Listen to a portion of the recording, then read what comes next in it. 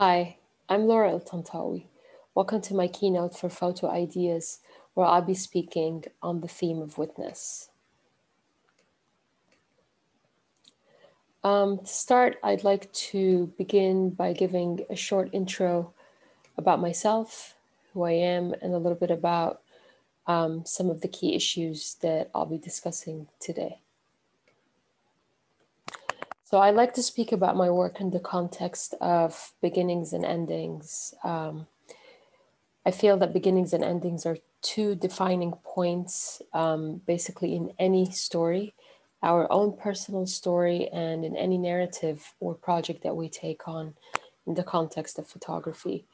And I love that the idea of beginnings and endings alludes to a journey.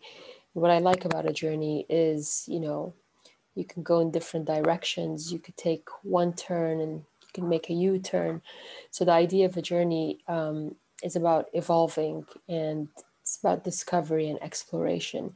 And this is very much the way that I feel that I've engaged with photography. It's taken me on a journey of self-discovery, but also on a journey where I've been navigating the world and trying to make some sense and understanding of it. I'm a British Egyptian photographer. I was born in a small village of Ronkswood in Worcestershire, UK. It's actually so small that I think a lot of English people don't even know where Ronkswood is. But somehow my Egyptian parents managed to find it, and they lived there for 5 years, and that's where I was born. Now, this idea of British Egyptian is something that's quite important to my own sense of identity. I grew up navigating the space between us trying to claim a sense of identity as someone who's British growing up in Egypt. And then now I've been living in the UK for the last 14 years, and there's a sense of longing to belong in Egypt, which is the country of obviously my parents, my ancestors, and it's a country where I feel a strong sense of home, so to speak, as much as home can encompass in meanings of memories, a sense of place, a sense of safety, all of these really loaded meanings. In terms of photography, I actually never really expected to be a photographer. Photography is something that came sort of a little bit late in life by maybe other perceptions of other people and when they engaged with photography. I was studying at university for a degree in politics and journalism, and I decided to take one photography course as a way to perhaps have fun or do something that's creative and less demanding towards my degree. And I absolutely fell in love with photography, and I discovered that you could tell stories with images, you can express feelings in photographs, you can ask questions in an image, and all of these are things that I really hold dear to me in my own work. And I believe that my own engagement with photography, what I'm really looking for is a sense of understanding. For me, a photograph begins with a sense of understanding and a sense of empathy towards what I'm photographing. I believe empathy is very important. I think it begins really there with empathy. And understanding comes through questions that I'm perhaps trying to answer myself. And on that, the photograph itself becomes a journey. In the context of witness, it's something I've really had to think about a lot in preparation for this keynote. Where does the idea of a witness begin? And had I not been a photographer, what would the word witness mean to me? I think we're now in a world where we've become so saturated with imagery. There are 1.8 trillion photographs taken each day. That's to the rate of a photograph every 2 minutes. So we're saturated with imagery. We're actually inundated with photographs on a daily basis, that a photograph is almost kind of losing its meaning. And this is something that interests me as a photographer because it challenges my role as a photographer, and it challenges what it is that I want to say through my images. And I believe that the idea of a witness encompasses so many meanings. You could become a viewer of events. You're watching something but not necessarily partaking in it. It's also become loaded with legal meanings. That witness has become so attached to truth, truth and the perception of what truth is. In this context, I'm kind of reminded by the words of Suchitra Vijayan, the founder of the Polis Project, who said that we live in a surveillance economy where we're constantly just bearing witness, which means that the capacity to see doesn't automatically become the capacity for action. What is the function of seeing something and saying something if it doesn't lead to concrete action or change? Really had to think a lot about these words, because in a way, it directly confronts what I do as a visual creative. What is the value of an image? What is the value of a story? What is the value of what I'm saying? If we're so saturated with imagery, where is the impact? And as mentioned earlier, I feel that, you know, in the context of witness, I kept thinking about truth and a sense of responsibility. And I feel like all of these things are encompassed in my role as a photographer in going out to create images. There's the sense that I'm bearing witness to critical events, whether I put myself in a situation by choice or whether a big news event has happened and I'm there to document it. There's the idea of truth and responsibility. And truth is something that comes up a lot in the context of photography. I think traditionally, particularly with the role of a photojournalist, truth is something that photojournalists do. You know, you're a fly on the wall, you're there as an observer, you're just showing events as they are. But I feel like in reality, in my own practice, truth is so much grayer than that. You know, you could change the perception of truth by changing the camera you're using, by looking in a different direction, by capturing a particular emotion. I mean, the subtleties of an image, you know, how somebody's facial expression changes within the frame of a second, from smiling to what looks like frowning, or moments of joy to moments of sadness. I feel like this is all part of this sense of responsibility, the weight of the role of being a photographer and what that really means and the responsibility of it. One of my favorite authors is Naguib Mahfouz. He's an Egyptian novelist and Nobel laureate. He was the first Arab and Egyptian to win a Nobel Prize for literature. I actually grew up seeing Naguib Mahfouz on his early morning strolls at 6 a.m. along the River Nile.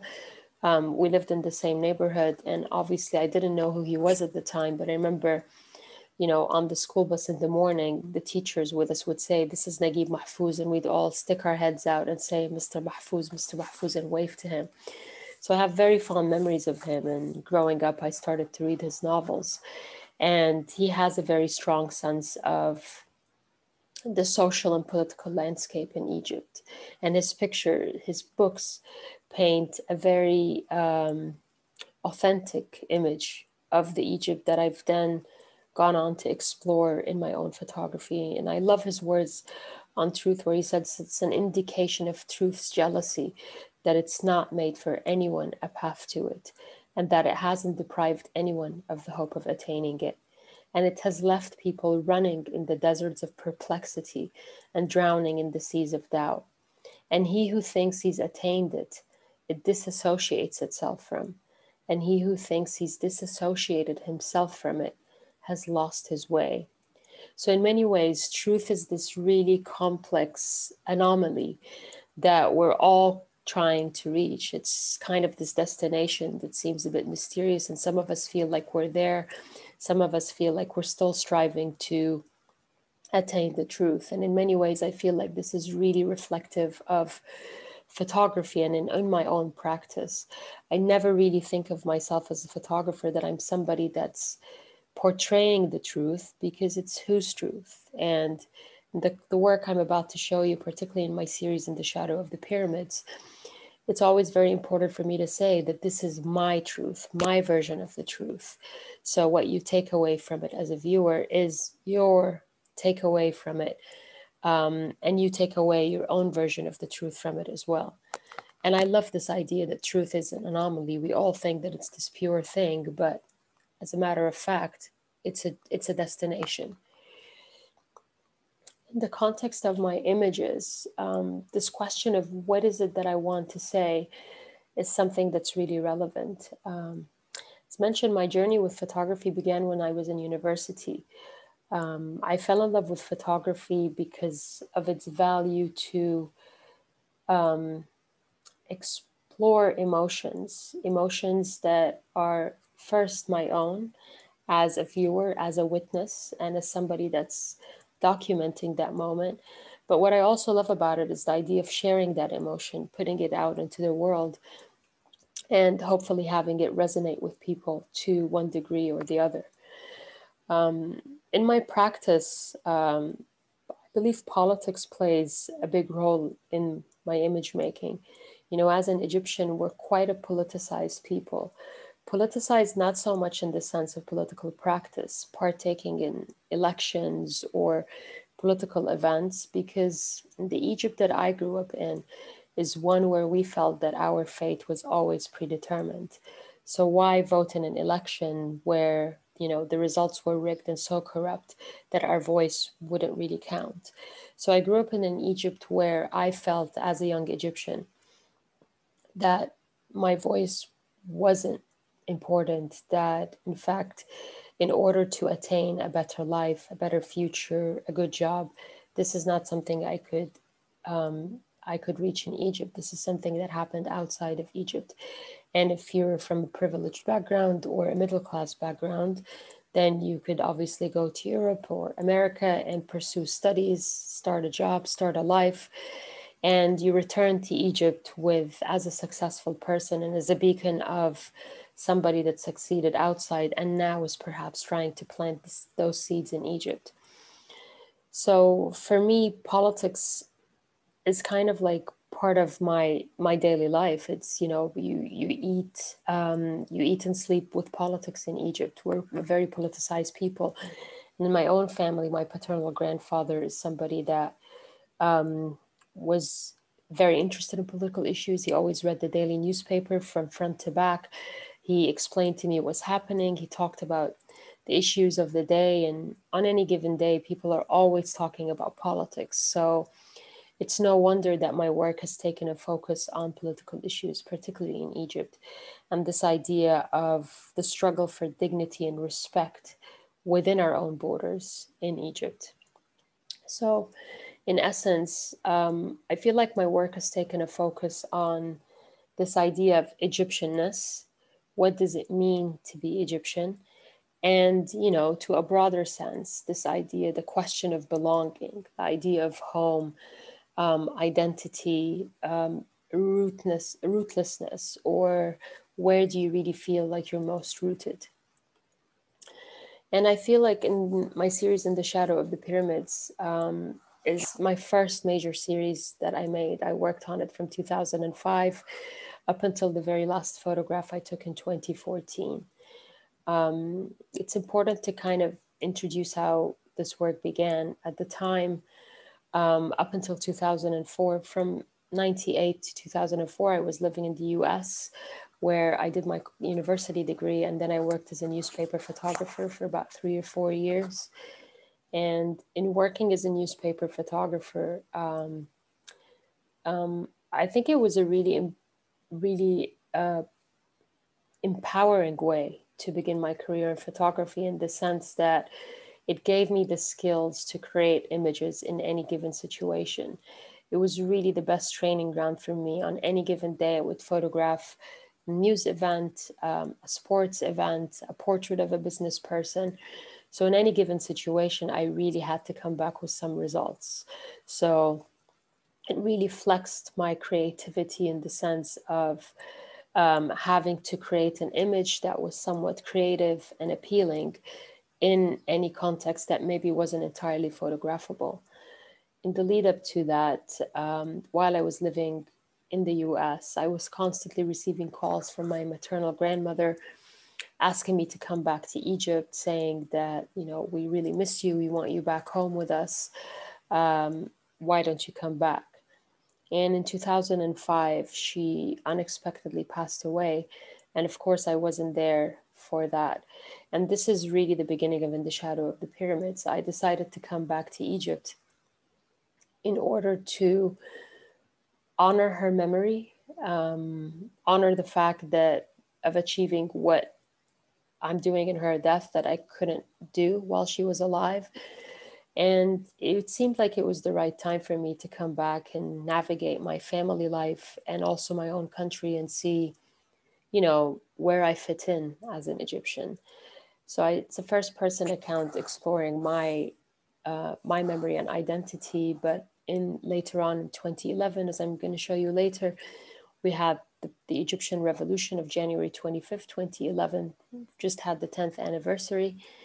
And the series took on a greater sense of urgency for me, and it became much more than a personal narrative. It became a story about an entire country that I felt was struggling for its own sense of identity.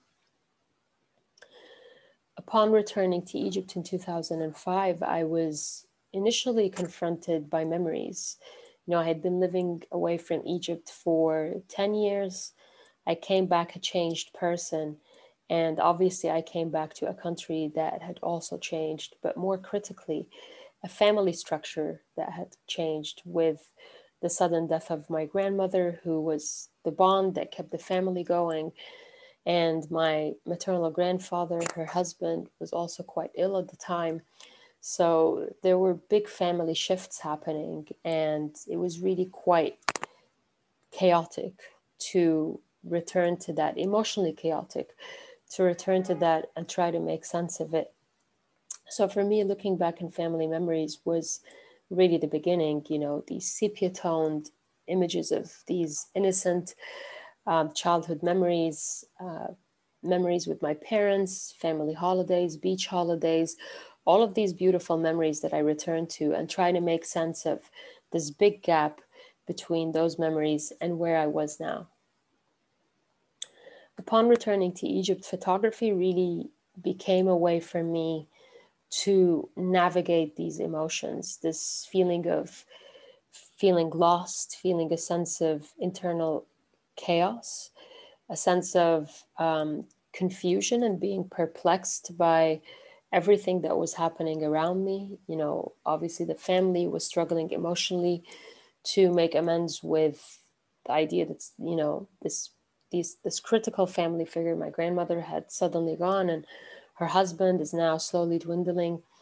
So we were all trying to make sense of it. And I feel very fortunate that photography was, my camera was there for me as a way to make amends with these feelings. And initially, I wasn't trying to tell any story. I was just taking these fragmented images, not necessarily on a daily basis, but as frequently as I could, and when I felt that I had something to say.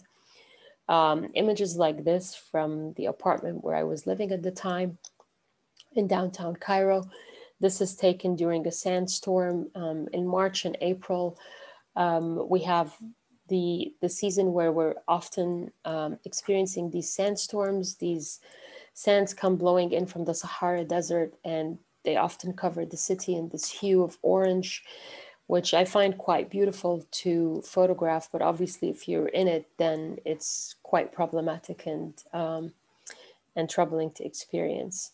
But for me, these were all fragments of my memory. You know, this is a window that I grew up standing out and looking onto the city that was forever changing. At some point, we used to see the pyramids from this view, and obviously with, you know, the growing population, buildings were rising, and it was becoming an immensely populated city. Cairo is a city of nearly 20 million people. Egypt as a whole is a country of 100 million people. It's the Arab world's most populated country.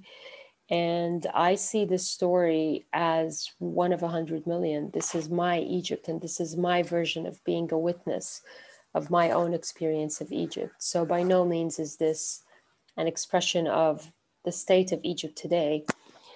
It's just an impression of my Egypt. So again, taking these images that were reminders perhaps of, you know, these childhood memories that I showed you earlier on, and continuing on by exploring daily aspects of Egypt. And again, inspired to go to particular areas and parts of the city of Cairo that I hadn't seen so far. You know, again, inspired by the work of Naguib Mahfouz and the neighborhoods he would go to in Old Cairo, El Hussein, Khan al Khalili, one of the coffee shops he loved to frequent is called El Fishawi. I went to all of these areas with these figures that I had read about in his books that seemed so real to me. And I kind of tried to see, you know, was it this person that he wrote about? Was it that person? So I was hugely inspired by his words and his books. And this was really, it kind of opened the door to me to explore a different Egypt, because Egypt is one of the, it's a very class-based society. So if you grow up within a particular segment, it's quite difficult to really mix outside of it. And photography has again been a way for me to explore these territories that I wouldn't have otherwise seen. And I feel again very fortunate to be able to do that. And at the time, I was sort of going out with certain emotions, like, you know, reading the news and talking to my grandfather and going out with these loaded ideas of what Egypt means to me and what Egypt is. And for me, I've always felt like Egypt is a place where people are really struggling to find a sense of self. This is largely to do with the kind of politics that we grew up in. We grew up in a country where we were constantly ruled under an iron fist.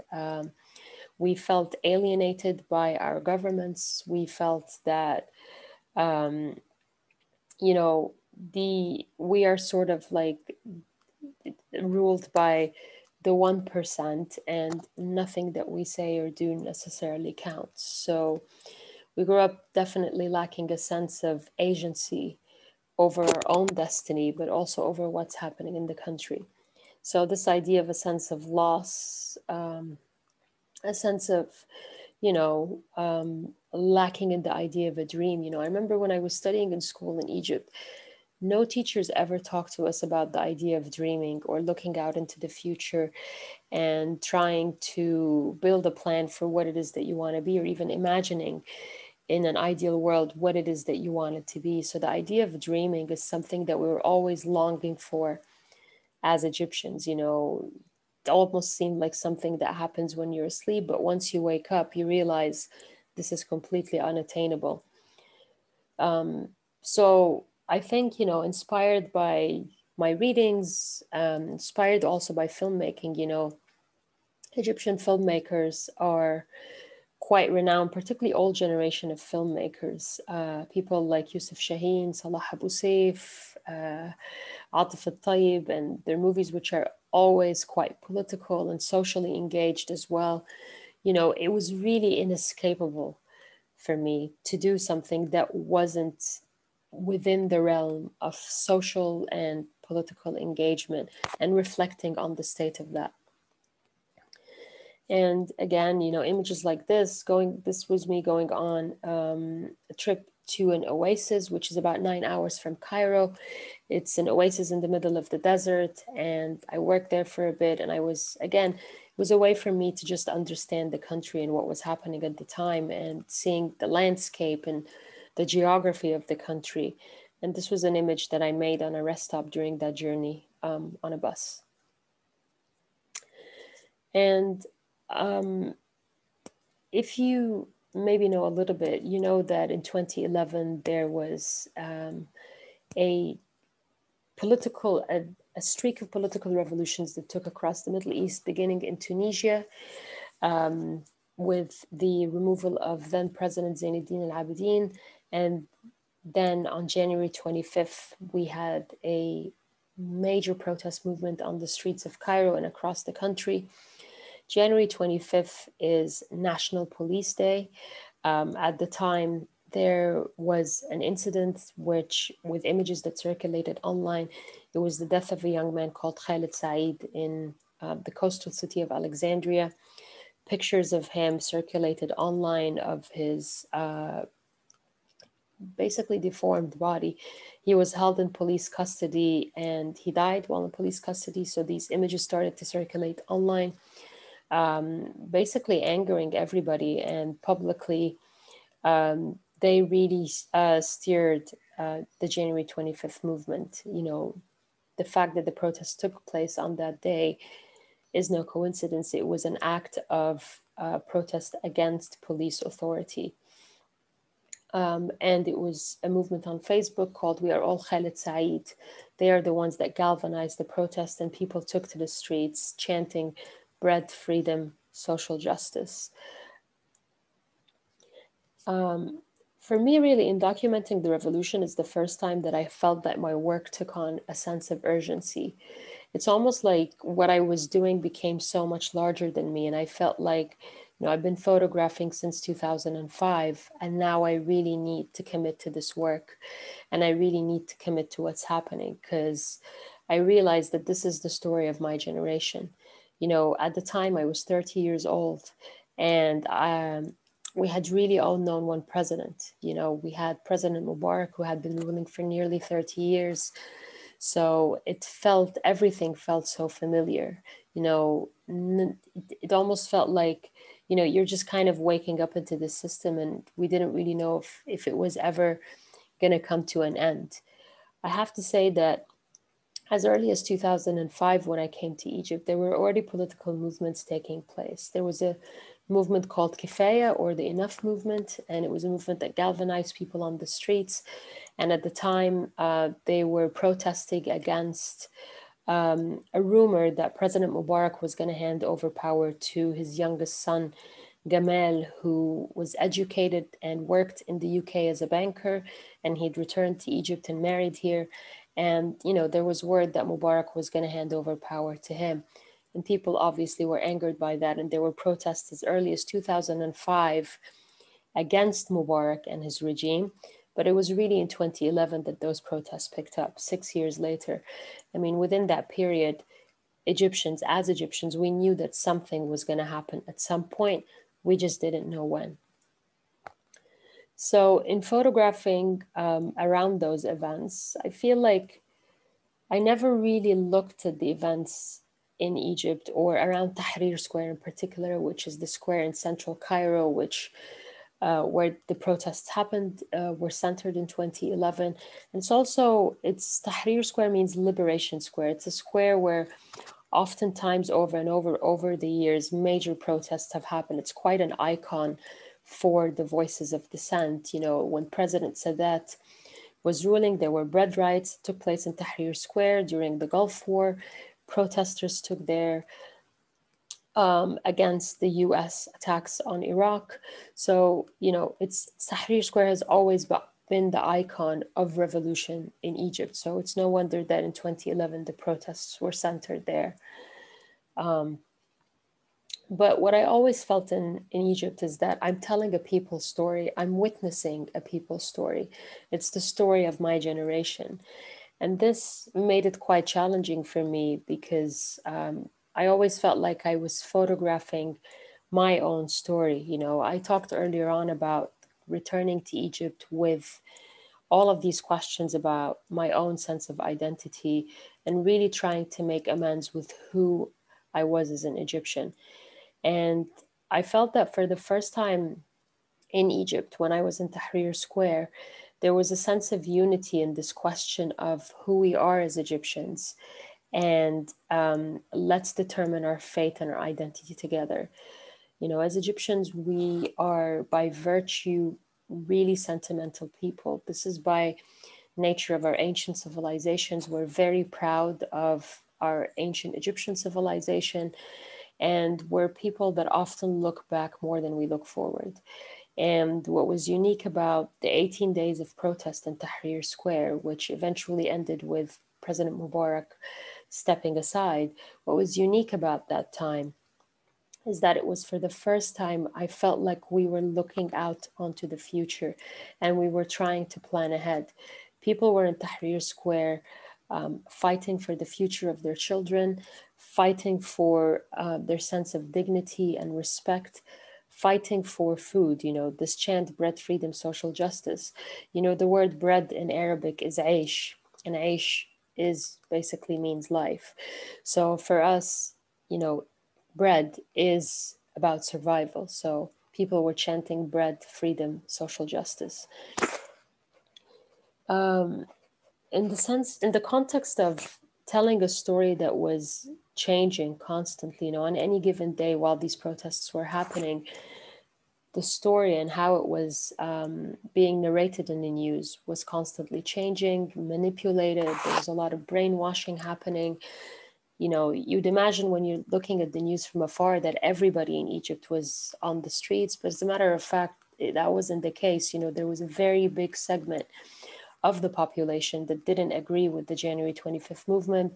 They chose to watch the protests on their TV screens. So a lot of the information they were receiving was only via their screens. And hence that was prime territory for manipulation and manipulation of public opinion in order to put pressure on the protesters in Tahrir Square to go home. So for me as a photographer, I think this idea of witness is really critical here.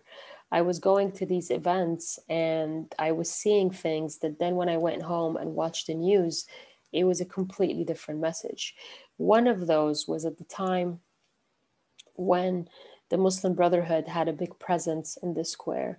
Now, just to contextualize it, the Muslim Brotherhood is and has long been the only opposition movement in Egypt. So for the 30 years that Mubarak was in power, the only other political movement that was there was the Muslim Brotherhood. It's a movement that's built around religion. Obviously, Islam is its philosophy. It's a movement that appealed to a huge sector of Egyptian society. They basically filled the gap wherever the government wasn't providing. So they provided hospital care for the poor, education. They're an extremely organized group. They're excellent with, you know, managing events, delegating power. So they basically filled a very large hole. So it's no wonder that in the aftermath of the revolution in 2012, we had the first democratically elected president, Mohammed Morsi, who was from the Muslim Brotherhood. It was their chance to, you know, come to power after all these struggles and to show the people what they have. But at the time when they were in power, you know, already the news media was reporting that no women were allowed to take part in the protests because of the Muslim Brotherhood's influence. So as somebody that was in the square, I felt that this was completely untrue. So I photographed images of this nature to show the influence that women had. You know, the protests were a very empowering moment for women in Egypt and for young women in particular. You know, for me as a photographer and for me as an Egyptian woman, I felt very empowered with this movement. Women were on the front lines of the movement, fighting shoulder to shoulder with men, and they were in the back alleys, you know, attending to the wounded and helping them to heal. So in the context of bearing witness to something, I feel like as a photographer, I was oftentimes choosing to point my camera at certain people in certain situations in order to confront this other narrative that I was hearing and to prove that this wasn't actually the case. But in doing so, I think it's important to show that by turning my camera towards someone, I was turning it away from somebody else. So there's bias there. That's why, you know, this is my version of these happenings. Somebody else next to me was photographing potentially a completely different story. And it's interesting to see different imagery that came out from the time. And again, this is probably the image that really stands out for me that I always return to from my coverage of these events in Egypt. This is an image I took in 2012. This was outside the police academy where, you know, then the ousted President Mubarak and the interior minister were in court on charges of giving orders to kill protesters. And on this particular day, the court had decided that Mubarak and the interior minister were innocent, that they did not give orders to for police to shoot protesters. And I met this woman, Safiya Abdulaziz Mohammed. She is a mother, and her son was killed during the protests. And for me, the reason this isn't the image that always rises to the surface when I think of Egypt in my coverage is I believe it's an image that still resonates today. There's obviously the sorrow and pain in her eyes, but I also feel like there's this sense of acceptance that, you know, this is what the court has decided, this power, and I just have to accept it and somehow, you know, move on with my life. I remember her first words after the court announced its verdict was, "Who's going to get my son's rights back now?" And I think images like this still resonate for me today. This idea that when you have such a major political movement and this big revolution, essentially an overhaul of the system, what's left of the people behind, and what mark does this leave on people, whether it's the emotional wound or the physical wound. In some of the images I'm going to show you later, people who lost their eyesight or were killed or wounded during the protests, what mark does that leave on them? Again, you know, even around the revolution, there was this sense of confusion. There were days where there was a sense of euphoria, a sense of confusion, a sense of trying to understand what is happening. Where are we going? What is this sense of direction that we're taking?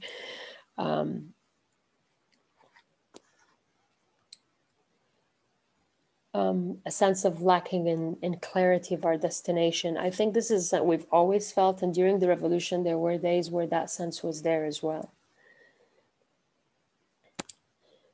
So images like this with people attending to the wounded who were shot or injured during the protests. Police confrontations, it was really difficult. You know, I photographed the protests for probably 4 years. And when you photograph, you know, protests so many times, it becomes really, really difficult actually to continue to make new images because everything starts to look the same. And I never really felt that what was happening was about a sign or a banner that somebody was carrying. For me, the story was always rooted in people and their fight for dignity and respect. So this was always what I was trying to show in my images. But I was also really burdened by this fact that, you know, this is such a huge event. It's like sitting on the edge of history and watching something really important happening and knowing that something really important is happening and photographing it. And I was always wondering, are my images really reflecting the weight of this moment? Are my images really showing the reality and, you know, the emotion, the weight of the emotion that I'm feeling in this moment and that I know people around me are feeling?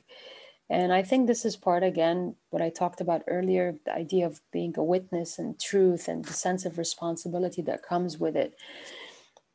I think this is something that comes up for me a lot, you know, even now, 10 years on or more after these images, with the context of, you know, how the story has been relayed over the 10 years, certain things have been erased, other things have, you know, kind of stepped in and forced themselves into the narrative around the events that took place at the time. And, you know, my images remain, and they've become this fragment of a memory of that time. And what does that memory hold now? What do these images say now? And I end where I begin. I began with an image from the apartment where I grew up with the view. This is another image, completely different feeling of the same apartment view, obviously with the sunset view and with, you know, the window. The window is is a recurring theme in my work in Egypt, and I think in my work in general, this idea of trying to relate to the outside,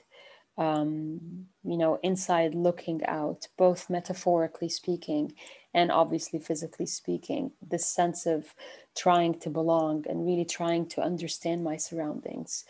And this question of longing to be on the outside, but in being on the outside, you have to feel accepted and you have to feel a sense of, belonging to be there. Once again, Naguib Mahfouz, I'm really, I love his words, and this is one that I felt really rings true in this sense. The calendar has a magic that makes us imagine a memory can be resurrected and revived, but nothing returns. And it was important for me to introduce this here because I'm about to show you the In the Shadow of the Pyramids, the book. And, at the end of doing the series from 2005 to 2014, I came to the end and I decided that I would like to work on a book now for this work. Coming to the end of a body of work of this breadth is always sort of a blurry question. Is this going to end? When is it going to end? And I feel like in 2014, actually as early as 2013, I felt like I was already coming to the end of photographing in Egypt. As I said earlier, for me, understanding and empathy are two starting points to any image. And I felt that at 2013, I stopped having a sense of clarity about the events in Egypt. There had been too much violence, too much death, too much blood. I didn't understand Egypt, the Egypt that I knew anymore, the Egypt that I knew from my childhood memories, those innocent sepia-toned images that opened the door for me to explore Egypt. I felt like the door was suddenly shut and I didn't understand the Egypt I was seeing anymore. And I felt that this really shut me down from being able to take pictures. And this is when I felt like the work was done and now I needed to move on to the book. The idea of making a book for me was one about seeing the work as a whole, having an object that has staying power, but also living power, something that's going to be there over the years, something that I can look on later down the line, something I can share with people to show them these events and what happened, and something I can pass on to, my nephews and nieces to tell them, this is the Egypt that you didn't experience. This is my impression of it. So you're seeing two versions of the book. On the left, you're seeing the first edition, which I created in 2015. And on the right, you're seeing the version that I just released in 2021. So there's a 10-year gap between both. To be honest with you, I never really thought that I would release the book again. For me, In the Shadow of the Pyramids that I released in 2015 was the book, and I felt like I said everything I had to say in this book. The version in 2015 is quite an impressionistic meditation on the events you're seeing, and it's also a very personal take on the events. It's a book that is designed to take you on a one-day experience. The images begin small, floating on this white space, and then they get bigger, and suddenly you're inundated with all of these events. You're kind of hearing the sounds and sort of smelling the smell of potentially what was there to be, and it becomes really chaotic, and you feel stuck in this narrative somehow. And it's interspersed with my childhood images and also bits of text that I wrote during the years about my Egypt, what was happening, where I fit in, what's happening in the country, Tahrir Square. It's a very personal and lyrical exploration of the events. And 10 years on, I've suddenly felt the urge to release the book again, looking at the same images, but recontextualizing them in a way that shows how whitewashed the events have happened. What is the value of these original images that I made between 2005 to 2014? What value do they have today? In the 2021 version of the book, you know, the two books are exactly the same size. The new book, I believe, is a bit thicker. It has an embossed title on the front. It's kind of a way to really stamp the events and really mark them as happening. In the new book, when you initially look at it, it's just white pages, and then you really have to make this effort to unfold them, to peel into the memory of these events and look back into it. So I really wanted to create a book that took you as a viewer on as much of a journey of how this narrative has become so fragmented, so whitewashed as it has over the last 10 years. I mean, we're in an Egypt today where January 25th isn't really recognized as much of a political event. It's actually seen as a chaotic event, an event that destroyed the country's economy, an event that caused chaos. A lot of the major figures that took part in the protests are now either behind bars or they have left the country. We're in an extremely polarized country now, whereas, you know, during the time and leading up to the 2011 protests, we were a country that was pretty much united in its sense of, you know, this need for revolution, this need for change. So for me, the 2021 book is one where the images are secondary, which is quite unique, I think, in a photography book, but it was very important for me to really contextualize it and have the dates where the images and the events were taken sort of precede the photographs in this book, and to really root the images in the history around them, which is the dates that they happened. And you're seeing the images and the book, you know, you're seeing the images in the order they were taken. So you begin in 2005 and you end in 2014. Whereas in the first version, it's narrated purely based on emotion and feeling. One of the other versions that I did of this work was a newspaper edition that I released in 2015.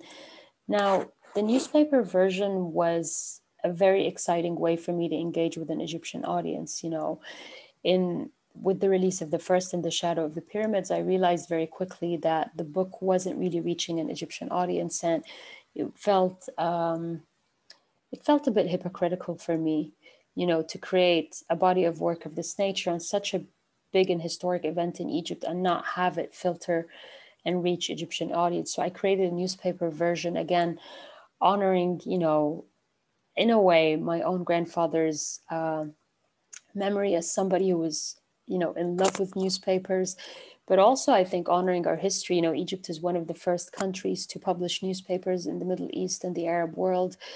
And, you know, honoring also the importance of this news event, this critical news event that happened in Egypt. And I love, you know, the smell of a newspaper, the touch of a newspaper. So it was a different way to show the work, and it was a different way to introduce different images as well. So it's a newspaper that comes with two inserts. One shows a series of close-up faces that I took in the square. And the other one is a series that shows people who were wounded and people who died during the revolution. It's in Arabic. There's translations available on my website, but it's called the Shab, which means the people. And it's all in Arabic and it's in the words of the people. So unlike the first edition of the book in 2015, which was all in my own words and my own story, this is one where people are telling their own words and includes some of the graffiti and some of the words that people were chanting, like Aish, Hurriya, Adala Ijtimaiya, bread, freedom, social justice. So it's a completely different take on the events. And it's one that I give out for free to Egyptians because I believe, you know, every Egyptian should have it if I can, but, you know, I can't really publish 100 million copies, unfortunately. One of my favorite quotes by Susan Sontag, which I'm sure you know, and you know her iconic book on photography, says photographs are a way of imprisoning reality. One can't possess reality. One can possess images. One can't possess the present, but one can possess the past. And I feel this is, you know, really encompassing of what photography is, and particularly, you know, it really echoes how I feel about my images from In the Shadow of the Pyramids. They've become this memory, you know, this way of looking into the past. And, you know, when I look out that same window from my apartment building in downtown Cairo today, I get a very different sense of the Egypt that I photographed back in those days from the one that I see now. It's difficult for me to relate to the Egypt that there is now, emotionally relate to it. Whereas back then, I felt like I understood and I had empathy with what was happening. And now, you know, these images are just part of the past. My second body of work, and if you're lucky enough to be able to attend the exhibitions during Photo 21, I'm actually showing In the Shadow of the Pyramids and Beyond Here's Nothing, both as installations side by side. And what I really love about that is, you know, it opens the door to seeing both images in the way that both see bodies of work in the way they were created. Beyond Here's Nothing was very much born out of In the Shadow of the Pyramids. You know, at the end of working in Egypt, I was confronted with the question of, you know, a sense of what is home? You know, I had been working in Egypt to reclaim my identity and reclaim Egypt as my home. And at the end, with the events that took place, I felt completely confused by what I had experienced, completely confused by the Egypt that I had seen. And from there was the question of then, what is home? Where do I go now? What's next?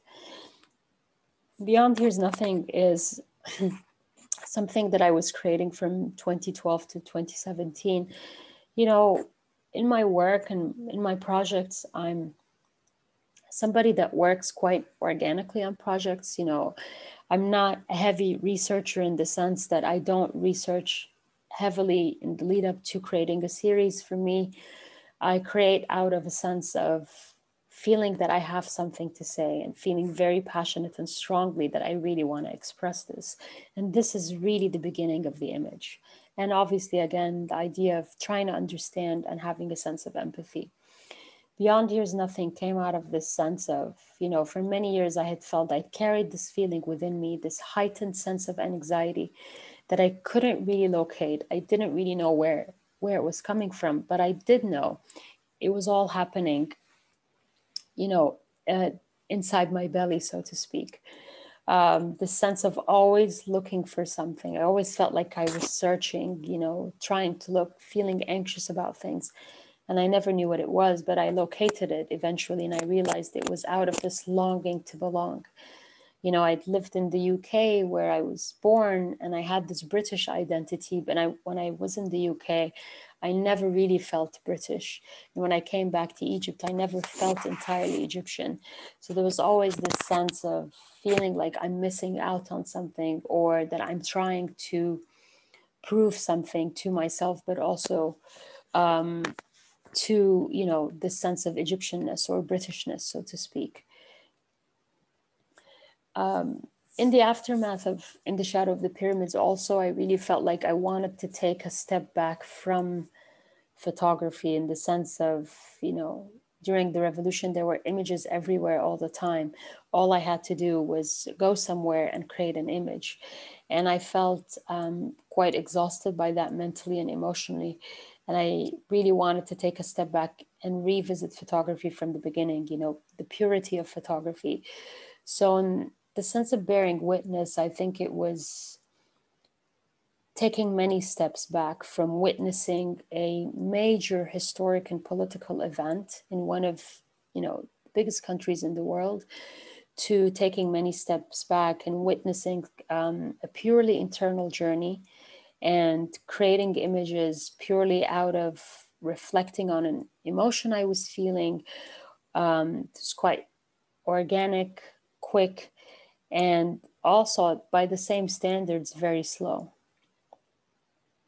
I was traveling a lot at the time, so I had my phone with me all the time. All of these images were taken on my iPhone. And it was a way for me to really get excited about photography again, changing the way I was photographing, really limiting myself to the vertical, the vertical window through my phone, through which I was now experiencing the world, and really trying to make images that were confronting me with this sense of anxiety, and trying to meditate through that by creating these images.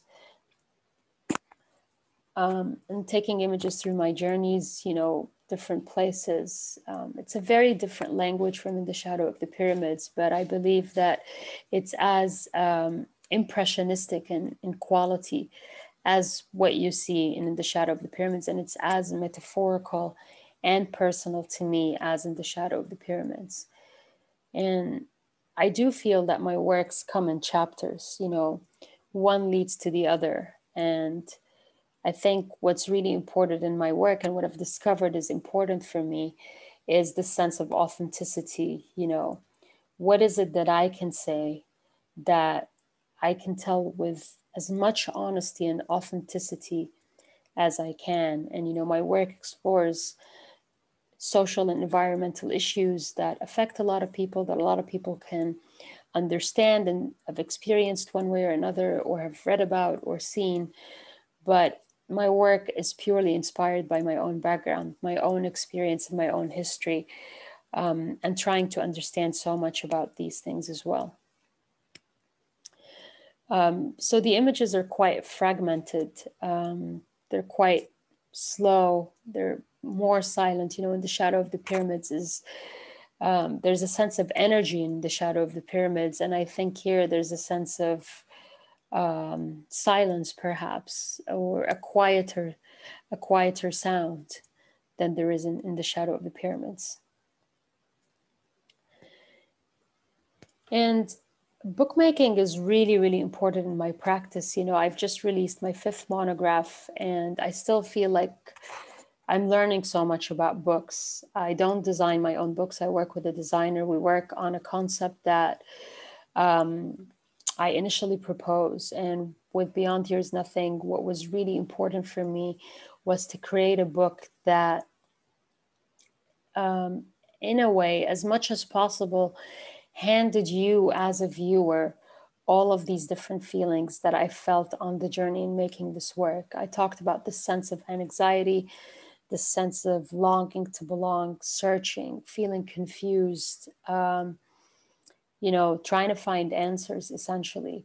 And I really wanted to create a book that, while you looked at it as a viewer, you experienced as much of these feelings as I could, and it took you on the same journey as the one I went on in creating it.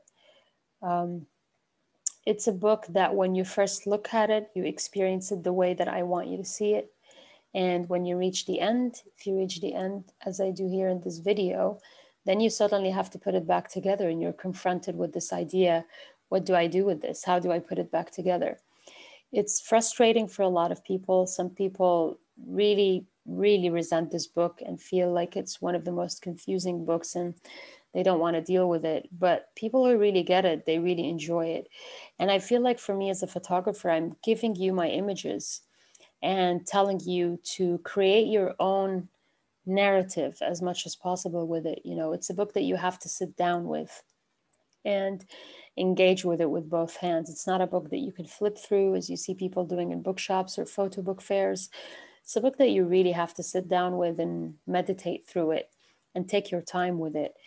And depending on what mood you're in, you can start to create your own, you know, your own images, and you can, you know, sit with it on any given day. Your mood changes, the set of images you're choosing changes. So for me, it's one of the most exciting books I've worked on, actually. It was a really difficult book to make, and it took a long time to make and to put out and to see how people perceived it. But it's a book that I really love. It's very close to my heart because it's also very reflective to the spirit of bookmaking and what bookmaking is for me. What I really love about a book is a book that takes you on a journey, and a book that makes you feel something. I think it's really difficult to do that with an object. How does an object make you feel something? Of course, an object with images in it is different, because images by nature, by their own virtue, are inundated with questions and feelings and emotions. But I think to bring all of those alive and engage all of that in a book is something that really, really excites me. And I have to say, bookmaking has really, it's really reignited the flames for me when it comes to photography. I feel like in the shadow of the pyramids at the end of it, before making the book, I felt like maybe I just don't want to take any more pictures again. But in the process of working in the book, it really excited me again that you could take an image and give it a different life. And I love this also about photography. And I love to work with images in a way of, wherever I put an image, it's in a book, it's on a website, it's in an exhibition. For me, it's an opportunity to give the image a new life and the work as a whole a new life. So this is just a bit about my engagement with bookmaking. Lastly, I'd like to go through my current body of work, which I've also been working on for some time. It's called I'll Die For You. I'll Die For You is a series that I began in 2008. It's a series that's inspired by my own paternal grandfather. He was a farmer his whole life, and I grew up hearing so many stories about him and hearing about how much I resemble him as a person. So he was quite an enigmatic and mysterious person for me, but also somebody I was incredibly curious about in trying to understand, how do I resemble this man that I've never met and only encountered in photographs? In 2008, I visited India for the first time. I went there as a tourist, inspired by so many images that I'd seen by other photographers of India, this country that's energetic, vibrant, exploding with colors and energy. So I went there to find this India and to try to make images of it. And I did. And I found an India where I felt people worked incredibly hard to survive in order to avert death. In many ways, India reminded me of Egypt. Our histories are actually intertwined in the sense we were both colonized by England, by the British for so many years. So I felt like there was a sense of bureaucracy and red tape and this history, this imprint that colonization has, that I felt that, was that I experienced in Egypt. And also I felt like this sense of really working hard in order to put food on the table was certainly a part of a daily life sequence that I could relate to in Egypt, the Egypt that I encountered. So India is very close to my heart. It kind of feels like a third home, so to speak. And upon my return from that first trip, I came across an article on farmer suicides in India.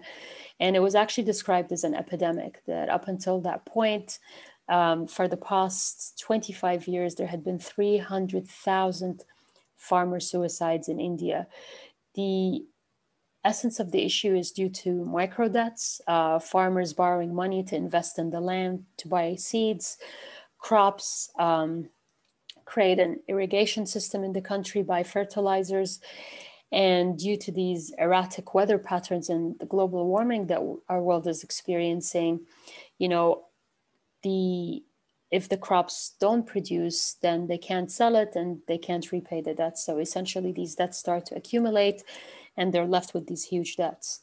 I say huge by Indian standards, by rupee standards, but actually by dollar standards and by Western standards, they're quite minuscule amounts. I mean, $600, $100.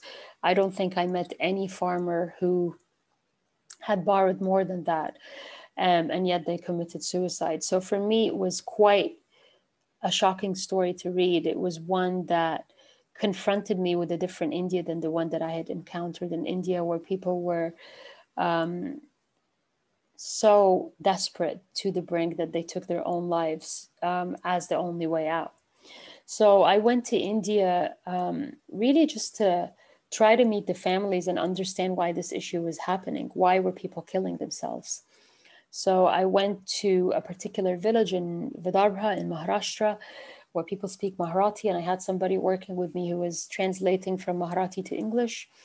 And we basically started by going to a police station And we received a list of the names of all the people who committed suicide in this area with their addresses, and we went door to door.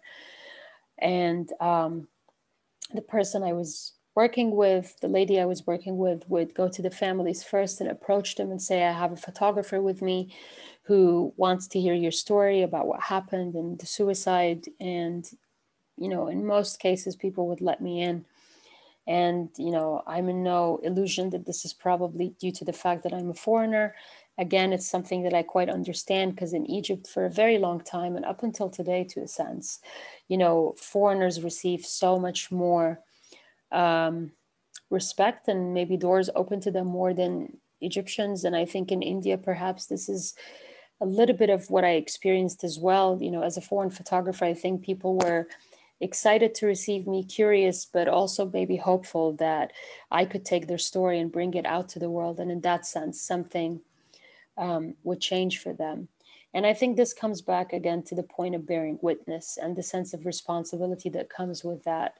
You know, I was always telling people I'm here for myself. You know, I don't have a contract with a magazine to have it published. I'm here to listen to your story, and I will try to get it published, which I have. But I think it's important to always be honest about intention with who I'm photographing, and not to put people in a sense of expecting something that they may not receive. So essentially for me, this series is about putting a face on the issue of suicides. But, you know, I've been working on this from 2008 up until now. I've now photographed in multiple countries, in India, Nepal, Peru, Egypt, in my own grandfather's village, in Ireland, in the Palestinian territories. And what I've really been doing is looking at the relationship between man and land. You know, we're in a world, we're in a globalized economy where I think, you know, if you live in a city, you don't really understand, or actually can't visually comprehend or emotionally comprehend the strong bond that we have with the land, the earth. You know, we sit and we consume our salads and our food for lunch, and I don't think we often think about the source of where it's come from, or the hands that have touched this food in order to get it to where we are. So it's a very tactile relationship. And what I found is that despite the fact that the issues farmers are confronting in each country are quite individual, there are two main things that remain true. The fact that the weather is changing erratically, the seasons are changing, and the farmers can't keep up with it. And so the crops are not growing the same, they're losing money, and they don't know what to do. They're more poor than they used to be. The second thing is that a farmer is an extremely proud person. You know, my own grandfather was that way, and every farmer I've encountered is extremely proud of what they do. And this is why this idea of failure in their perception, you know, not being able to pay a debt back or not being able to provide for their family, is something that hits very strongly. And hence the suicides and the sense of shame is very much part of it. In the Palestinian territories, I was really interested in looking at the Israeli occupation and how it's alienated farmers from their land. And I was left with this question of what's left of a farmer when his land is no longer his, you know, when he can't go and work on the land and touch the earth and plant the seeds and see them grow.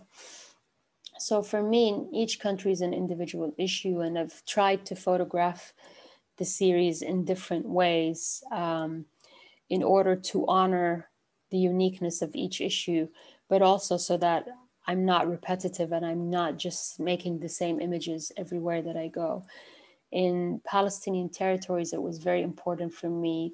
I worked in multiple exposures, so to put the farmer and the land essentially in one frame, to compensate for the fact that they were forced apart. But in the image, I was really trying to bring them apart together again. And in India, it was very important for me to put a face on the suicides and to create this eye contact between the viewer, well, first myself, obviously, as a photographer, and the farmer who killed himself, but obviously also to give you, as the viewer, this idea of looking in the eyes of the farmers And, you know, understanding that it's suicide, it's not an abstract issue, it's something that's very real, and these are the people who've been faced by it. And, you know, the title "I'll Die for You," you know, "I'll Die for You" is something that, you know, we usually encounter in movies and in romance. And I think what I'm really trying to say with this series is that this bond between man and land is very much along the lines of the strong bond, in the same way that we encounter in personal relationships. It's a bond that, in a way, it's beyond comprehension. You know, the farmer is there to aid the land in survival, but the land is also the way that the farmer survives. So both become one and the same. And if one is not there, then the other is going to cease to exist as well. And I began to explore that by looking at details from the landscape and the details of the skin of the farmers themselves. You know, I was looking at their skin, I was like, wow, you look so much like the earth that you're taking care of. So this for me became the visual anchor of the series, this idea of drawing these visual metaphors for you as a viewer to blur the line between man and land, and to echo this idea that they're both eventually one and the same, that this is a very unique and close bond. Looking at, you know, water, the River Nile in Egypt, you know, the women left behind. When a farmer commits suicide, the woman is suddenly thrust into this place of responsibility, having to bear witness in her own way to her fate and what she's been left with, taking, you know, care of the family, the land, and having to pay this debt that they've been left with. In Peru is the country I photographed in recently. That was in 2018, 2019 actually.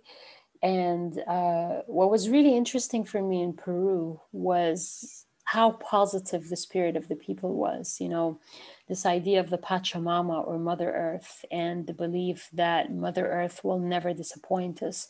And that even though on a daily basis, we're seeing a land that is not the same land that we had years ago, and it's not the same land that our ancestors had, and the seasons are changing and we're really struggling to keep up.